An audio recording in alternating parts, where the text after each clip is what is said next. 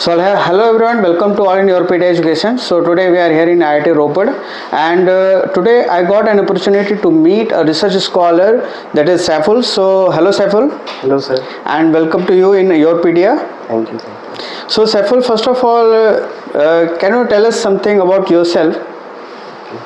So my name is Saiful Wali Khan and I did my bachelor's and master's from Aligarh Muslim University. Good. And then for 1.5 years I did teaching in one institute in Bareilly, and then I applied here and enrolled in PhD program. Okay, so are you entering in the PhD program after BTech or just after No, MTech? after MTech. MTech program, okay. And you also got an opportunity, that is PMRF Scholarship, correct? So can you tell us something about the PMRF Scholarship? Okay. So PMRF is basically Prime Minister Research Fellowship, which is a very prestigious scholarship in India. So in this scholarship, you will get stipend of around 70,000 in first year, then 75, then 85,000, 80, and then 85. Similarly, 5,000 increment every year, plus 2 lakhs research grant every year. Okay. So it's a very prestigious scholarship where you can get advantage of good stipend plus research grant, which can help you in doing good research. Pertaining to, like, you can buy materials which you want for your research, so independently you can do your research since you have research grant. Otherwise sometimes funding is crucial and sometimes you lack funding, so it helps you in getting research grant as well. So you can do any testing, you can do different workshops and avail different courses, and even you can go for trainings as well. So it gives you immense opportunities. Okay. So what is the procedure? How any students who are entering into the PhD, how they can get this scholarship? So this program basically have two different procedures. Like, you can directly enroll into PhD through direct admission through PMRF. Okay. And second is the process in which you will enter in PMRF through lateral entry. Like, you enroll in PhD, and then you have a basic criteria of 8.5 CGPA.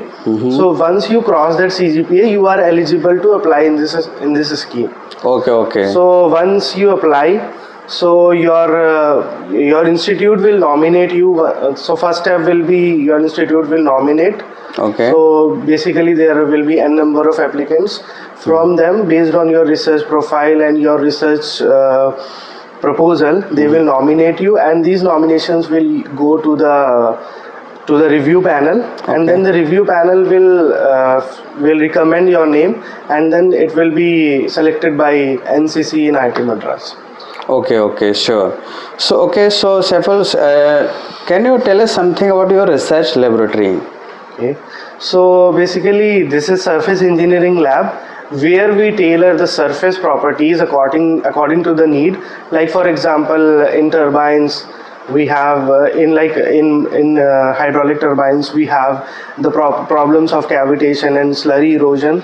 So accordingly we coat the material so that it can sustain those properties which are relevant to that environment. And similarly in boilers, where high temperature is available, so we basically modify the surface property according to the application. Since all the properties the material cannot have, and we cannot spend so much of money, so we coat the material in such a way so it can develop those kind of properties which should have in that particular application. And accordingly. Okay, so in this lab you have all solutions related to surface treatment, correct? And those students who are interested to do PhD or research work on this field, so definitely this lab can help. Very nice, correct? Okay, so as after MTech you have done your job, correct? Yes. And after 1.5 years you joined this PhD program, correct? Yes. So what do you think, you spending 5 years here, so how it is fruitful for you? Okay. So it is very subjective. Like, once you enroll, so you learn many things in PhD, and you can pursue your career in different fields. Like I can go in research field, in academics, or even I have opportunity to work independently as a researcher, or we can say a consultancy firm which provide research solutions. So basically it will help you to get trained in such a way that you can think independently. You can like what Okay. you, yeah. Okay. So can you tell me one thing? How you enter into the IIT for PhD program? What is the journey? Correct, from your application to till now, and how you proceed your PhD? So different IITs have different criteria. Like some IITs will ask you your GATE score for shortlisting. Some do not. So based on your, like, if you have done masters, so some IITs exempt the GATE GATE eligibility. So you fill the form and they will conduct written.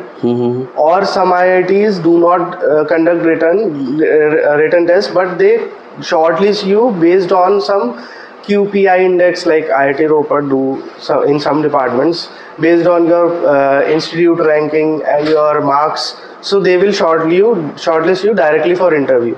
Okay, so how you enter? So can you tell something about what is your journey from the application and after core works and then comprehensive and etc.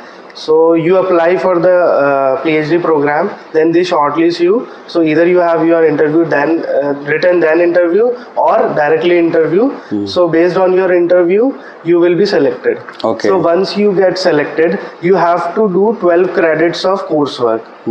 So you have to choose different subjects, and you aggregate. You have to complete 12 credits. So once you earn those 12 credits.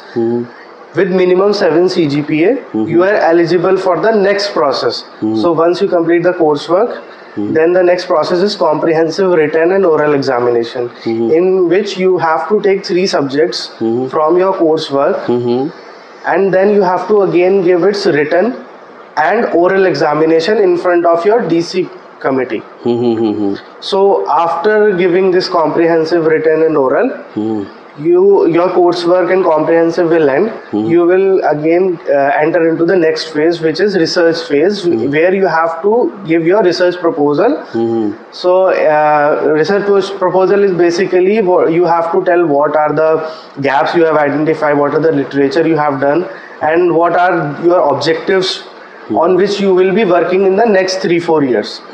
So that will be, you can say, some big timeline.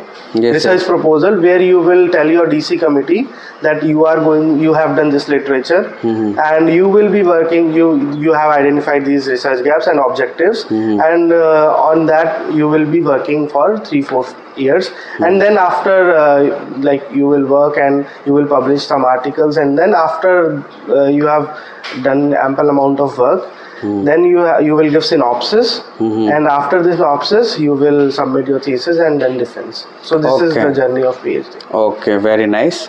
So thank you, Saiful, for giving these valuable informations for our viewers. So once again, thank you. Thank you so much for giving me well. opportunity.